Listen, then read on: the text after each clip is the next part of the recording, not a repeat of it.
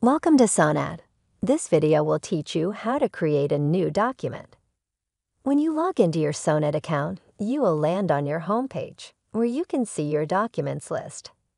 To create a new document, click New at the top right. Enter your document name.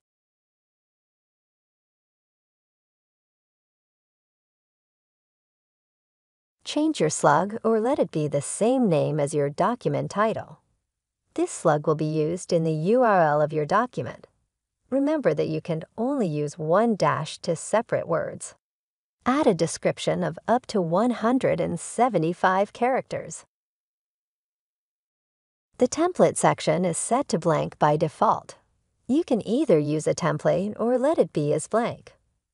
Move to the right to see the complete list of templates.